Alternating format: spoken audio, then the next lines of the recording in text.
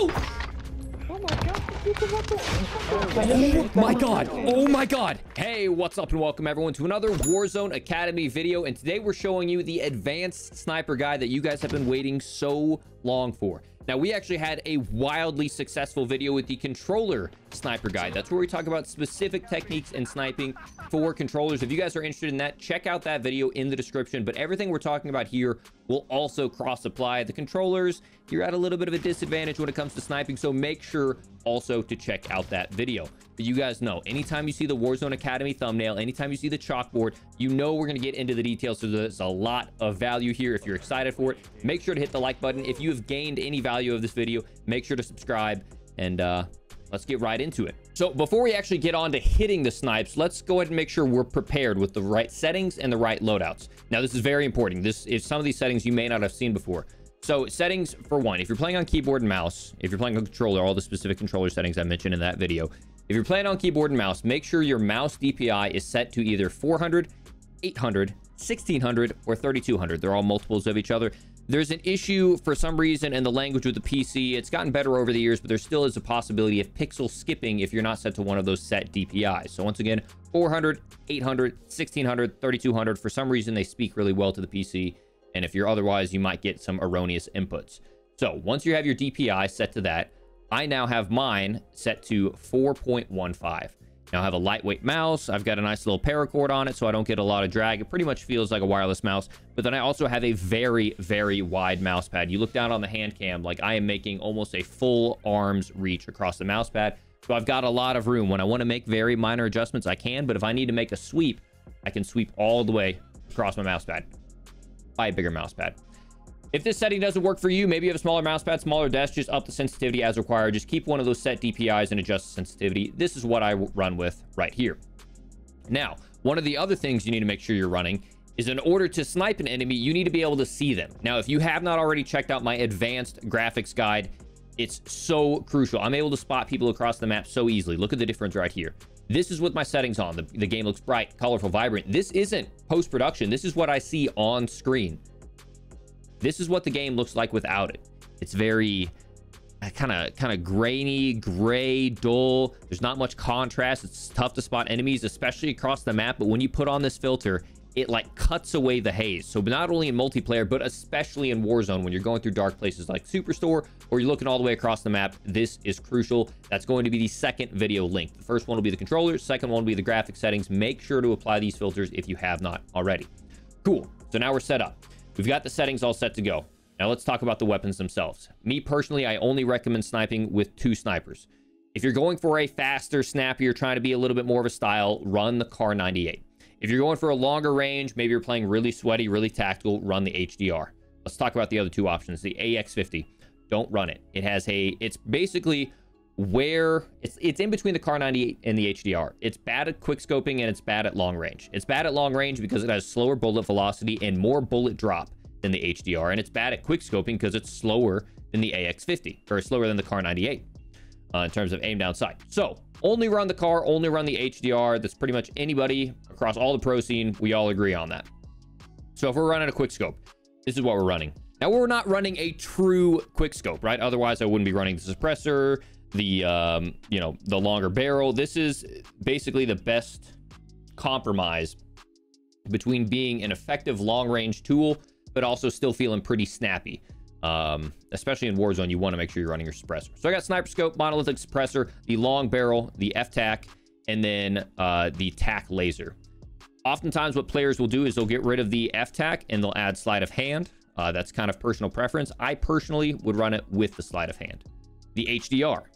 You're going to run the monolithic suppressor, the longest barrel, the HDR Pro barrel, the F-tac Stalker Scout, the tac laser, and sleight of hand. Once again, you can decide against sleight of hand and add a longer mag, but there's no point for an underbarrel because we're not going to be crouching or proning because that's just going to make us easier to hit. And then the other optics are just going to cause a longer aim down sight time. So cool. We are set up. We've got the settings right. We got the weapons we want to use. What's next? So we talked about it in the Controller Academy video, one of the techniques called drag scoping. Now, a lot of people were confused with this because typically what they do is what's called hard scoping. Now, hard scoping is where you just aim at your opponent for a really long time. You wait to where you get to where you need to be, and then you just stop, and then you shoot on their head. Well, we don't want to do that, right? Because that's not very dynamic. And frankly, with the time to kill that we have in Warzone, they're going to end up frying you by the time that you finally wait and stop and get your eyes on target. So what we do instead in the Warzone Academy is we do what's called drag scoping, where we drag past the opponent, click as we're dragging past. Now, this is especially useful on controller, and that's included in the controller guide, because as we're dragging past an opponent, you get aim assist, and your aim will slow as you're getting on their body, and then it'll speed up again. So you can almost make it a timing that when you feel it slowing, you take the shot right there. With keyboard and mouse, we don't have that luxury. Still, I will use the exact same technique for keyboard and mouse. I'm going to drag past an opponent, and it's all based off of timing, and it's not based off of me stopping and then shooting. So the benefit of this all comes when we start talking about movement, because in sniper battles, in Warzone, everything that we do when we're sniping is all about, you know, being as dynamic as possible. We have to be able to get shots on target. We have to be able to chow targets without them killing us first. Time to kill is way too fast. So where drag scoping gets really beneficial is where we start talking about movement, because we need to be moving off our target, and then we don't have time to wait to perfectly get it on target. We're going to be moving all over the place, and then we're going to have to drag past and click as we're dragging through our opponent, rather than stopping, okay, waiting, aiming, locking it on, shooting. Does that make sense? How do we prepare for that? How do we prepare for that dynamic style of aim? Well, first off, you need to learn a technique called counter-strafing. What counter-strafing is it's looking at your opponent, and this is also very useful for ARs, SMGs, etc. It's looking at your opponent and being able to move your body and then counter-move your mouse or controller. This applies to controller as well, to stay on target. So it's your ability to strafe left and right and put the inverse movement into your mouse to stay on target. Now, your body will eventually begin to talk to each other. Your left and right hand will be able to begin to do this naturally. But at first, as you're trying this, you may not have this skill down. You need to be knowing that when you're aiming at someone all the way across the map and you're making small adjustments with your left or right hand, you know, so that way you're not as easy as a target. You're able to stay on target with your mouse hand. Okay, then it gets a little bit more advanced. Okay, now we've gotten past counter strafing. Now we need to get into counter 90s. And counter 90s is kind of going to get into when we talk about movement here in a moment. But basically, it's our ability to snap off a target, turn 90 degrees away from a target, and then snap back onto them. This is very useful for open field engagements. All the times in Warzone we're maybe stuck behind a tree or in between covers. So we'll be here behind cover. We know the enemy's here. We'll take a shot, and we'll maybe B-hop into cover. Take a shot, maybe B-hop into cover. And all that time, love you, Automantle. Have you turned off? You still always go off. You're always there for me. I love you. All of this time, you're practicing your ability to turn away from an opponent and quickly snap back on. What you don't want to do is snap away from an opponent, and then as you snap back, you're snapping over, and then you're looking for him again. The same amount of aim that you use to aim left, snap back, get back on target to the right. And even if you miss that shot, you can continue your momentum. But we'll talk about that here in a moment when we get into counter sniping. Okay, but before we get on to counter sniping, let's talk a little bit more about movement. So in order to understand how to be a good sniper, you have to understand what your movement is doing to other players. So I'm going to have John here basically mirror what you're doing as a sniper. So if I'm trying to snipe John, 1v1 sniper battle, right? What is his movement doing to me? What a lot of people find themselves doing is they get tunnel vision. When they look down the scope, they don't do anything but aim. Obviously, this is super easy for me. I can clap him right now, no questions asked. So the next thing that you can do is scope and strafe. So John's going to be scoping and strafing. You can see here, his head is still at the exact same level the entire time. All I have to do is track him left and right. This is still a very, very easy shot for me to make. I may be off target maybe 2% of the time whenever he is, you know, just barely strafing and I don't have my reaction time there. Okay, so this clearly isn't it. Scoping and strafing is not enough. Right now, what I'm about to show you next is the absolute bare minimum. It's remaining scoped in, but while you're remaining scoped in, just doing little bunny hops in between your shots. So you'll take a shot and you'll just kind of like jump up and down, or you'll crouch up and down. And from the player's perspective, I'll have John stand still, and this is all it looks like. You just take your shot, and notice it doesn't affect, because I've practiced my counter strafing, it doesn't affect me that much. But if you look at it from my perspective, and I watch John do it, it's very jarring for me to track his head. This is not something that takes a lot of skill. Just a little bit of counter strafing and spamming the space bar makes him infinitely more difficult to hit than him standing still. Let's get into it a little bit more. So this is where things get a lot more dynamic and where you can really improve as a sniper. Everyone knows your movement speed slows whenever you aim down sight. Some guns are better. If you're aiming down sight with an MP5, you're actually going to move pretty quick while you're aiming down sight. If you aim down sight with a sniper, you are moving at a snail's pace. So what you need to do is in between shots, unscope. Ideally, you unscope and get a little bunny hop in. But you can already tell, I'll have John do it. I'm going to look at John without the jumps. When he scopes in and unscopes, I can instantly tell how much faster he starts moving. He's much more difficult for me to track because he's moving more dynamically. He can take one shot and then strafe. You can still use your center reticle to track your target, but once you're done taking that shot, you begin to strafe at a faster movement speed and makes you harder.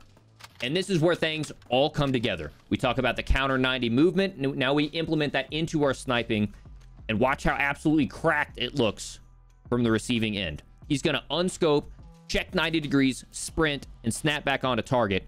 And it looks absolutely insane. And frankly, just psychologically, it's going to scare the crap out of your opponents. Now, what he can be doing even better is continuing that momentum. I'll have him stand in the middle with a bunny hop like he started to do there.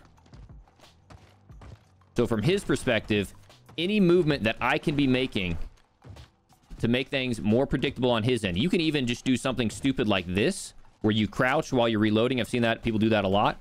It makes it so difficult for someone to hit you in the head, and then you just practice your counter 90s and get back on target. The whole purpose of movement and counter sniping is you have to stay dynamic. You have to be changing your head level, but you can only be so dynamic that you're able to quickly snap back onto target. Because if your movement's all over the place, but then by the time that you're trying to snap back onto target, you're standing still for 5 seconds, you've lost all value in your movement. So you need to have dynamic movement with the ability to at any point snap back onto target. And guess what? If I miss there, that's fine, because I'm using the drag scope technique and I'm still, you know, having really dynamic movement. And then I can try to snap on again. Maybe something's in my way, and then I can hit it right there. So the whole purpose is to be as stationary as little as possible. That's the importance of the drag scope. You're moving around like a madman. I'm not stopping to see if I'm aiming on my target. I'm going to aim through my target, draw a line to where I think his head is going to be. And if he happens to pass it, I'm going to drag up, wall bang him through a wall, 360 him, miss him, weapon swap. You guys get the point. So what I'm going to show you next is a drill that you can do in-game in a practice lobby like this. Now, I am not teaching you guys how to quickscope. I don't find much value in quickscoping. Yes, it can be fancy. Yes, it can be fun in Warzone, but that's not what I'm trying to teach you. I'm trying to teach you how to be successful as an average Joe in the Warzone. Don't be this average Joe. Okay? Begin with unscoping. Begin with throwing a little jump in there. Maybe you need to stop your jump for a second just to get steady and then take your shot. And then eventually you get to the point where you can do 90s. And then eventually you get to the point where you can incorporate slide cancels into your sniping. And we're going to talk about that in a future movement video. And just completely go off on your opponents. Oh, and one more thing I have to emphasize. We talked about this in the 5 fatal mistakes. We talked about this as well as in the controller sniping video. But you cannot slow peek a target. So let's say we're here. John's over where we expect him to be.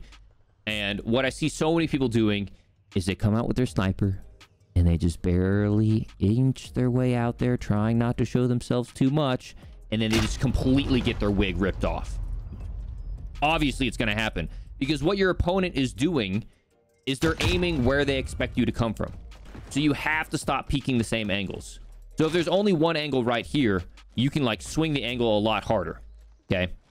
But ideally, there's multiple angles. Let's say you peek a shot here, you see him there.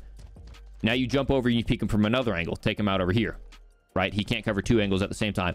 if you're stuck in, let's say, a window and you've only got one option, or you're stuck on a wall, and let's say you have to cross out into this open field over here, don't be peeking like this.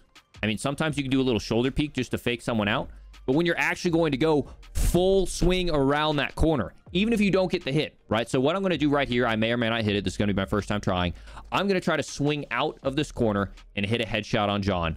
But even if I miss, I'm going to use that same counter 90 technique, snap right about here, go for a shot, and then I'm going to keep B-hopping into this corner. So even if I miss, I'm still continuing my momentum to get into cover. So I miss, and I miss. But the whole purpose is to never do any of that. Okay, so one of the things that you can do to practice this aiming style of technique, all of this movement, making sure you're ready for the war zone, whatever it may be, it's all about good movement and target acquisition, right? So what I end up doing is I set up a bot lobby with recruits. I'm not worried about outgunning other players. I'm just trying to practice acquiring targets, maybe like setting myself up positioning. Start with as many as you're comfortable. You could start with 1, you could start with 2. I'm going to try to start here with 4, and I could probably go with more. Make the recruit difficulty easy, but then to make it a little bit harder on yourself, because in the war zone, what really counts with snipers is headshots. It's 1 shot, 1 kill. Go into the game rules, go into gameplay, make headshots only, and then also add health steal, because that allows you, if you get shot, you can headshot someone and then get your health all the way back.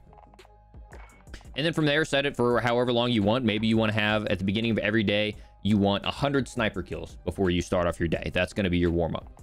And the key here to remember, this is not about quick scoping. Obviously, there aren't too many big maps. And a lot of this, really, you don't need to lead bullets that much in Warzone. So it's not like you need that long-range practice. What you need practice with is target acquisition. So we're going to start it up here. John's going to join us, so it'll be a little bit more competitive. So we've got someone else in there. So I have 4 bots and John. So I have 5 bots in the lobby.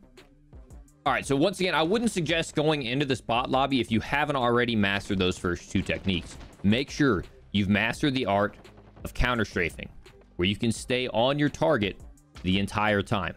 Once you've mastered that, make sure you master the art of what I'll call counter 90s, where you snap away from your target, even if it's just by a little bit, just to get that little bit of sprint in to reacquire your target. Then once you get into here, the rules that I have whenever I'm playing against bots is you always have to reposition. Between every shot, you have to unscope and reposition, because not only is this extremely useful, not only for sniper battles, but even just in a regular AR gunfight, if they're able to get a couple shots off on you, your aim is going to flinch through the roof. So when you go in here, practice. Try to find an opponent, get them lined up roughly within the center of your screen with your crosshair. Once you've got them in the center of your screen, aim in. From there, drag past your opponent and try to hit a drag scope. Let's say you over drag and you miss. That's fine. Reposition and scope back in. So if I were to, let's say John's right here. I see John, I put him in the center of my screen, I over drag. That's fine. Reposition, then try to hit him again. The whole purpose of this is target acquisition and staying dynamic and getting a lot of movement. Obviously, you can get fancy here and there and get some quick scopes, but that's not the purpose of this drill. If you need to, sit all the way in the back of the map. Just try to hold little angles like this. But at the very least, what you need to be doing is repositioning, not hard scoping, and in between every single shot, you're changing where you are. And maybe you'll call out your editor. You know, maybe that'll happen. Maybe you'll just put a clip on him and it'll just completely embarrass him and ruin his day. But he'll end up getting you back. Don't worry. I love you, John. Good shot. Good shot, baby. Let's go. Look at that. John's doing it perfectly. Hits a shot, repositioned, goes in. This is how you get better. I have not been playing keyboard my entire life. I've only been playing keyboard and mouse like the last 2 years. So this is something I'm still refining every single day, and it's something that I continue to get better at. Maybe get your friends involved. Maybe lose some friends over it. I don't know.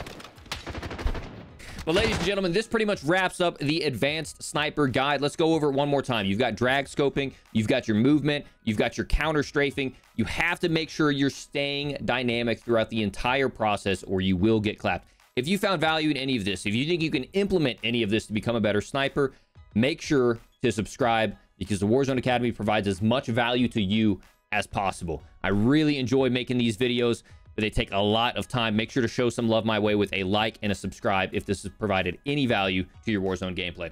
Guys, I love y'all. If you want to see more of this, if you want to see some of this sniper gameplay implemented live, make sure to follow me over on Twitch. Big shout out to my man John for being super patient with me. I am the world's biggest procrastinator, and the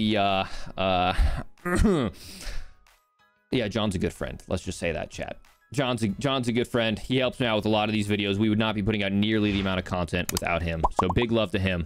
If you guys enjoyed this video, make sure to subscribe. Nobody's on. I'll see you on the next one. Peace.